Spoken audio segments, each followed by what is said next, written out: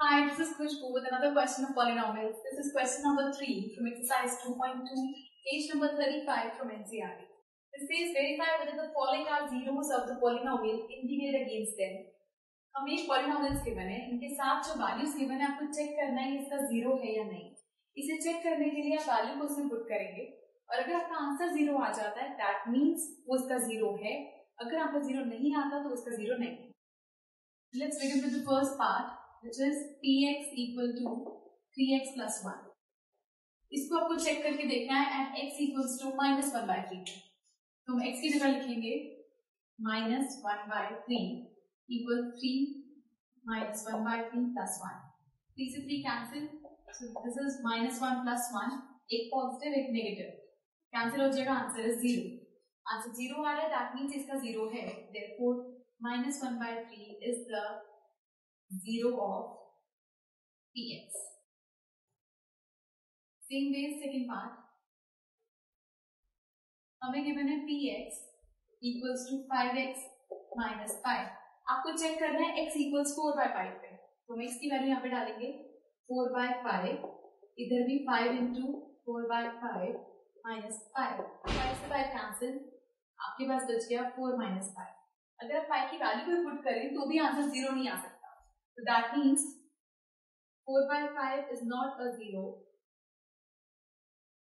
of px. ये इसका 0 नहीं है. थर्ड पार्ट में px इक्वल है x स्क्वायर माइनस 1.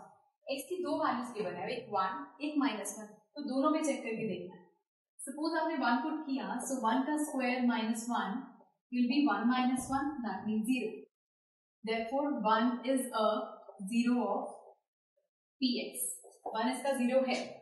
अब माइनस 1 चेक करके देखते हैं. तो माइनस 1 पे आपने पुट किया माइनस 1 का स्क्वायर माइनस 1. माइनस 1 का स्क्वायर मतलब 1 माइनस 1 मतलब 0. Therefore minus 1 is a zero of px. Same as fourth part में हमें पॉलिनोमियल गिवन है x plus 1 x minus 2. Values दो पे चेक करना है, माइनस 1 पे और 2 पे. अगर उसे माइनस 1 पुट करते हैं सो माइनस 1 प्लस 1 x की जगह आया माइनस 1. यहाँ पे भी minus 1 minus 2. So plus 1 minus 1 हो गया 0 into minus minus plus minus 3. So answer is 0. That means minus 1 is a zero of px. हम चेक करेंगे p2 पे. So p2 is 2 plus 1, 2 minus 2. That is 3 into 0, which is 0. So answer 0 आ गया. That means 2 is the zero of polynomial.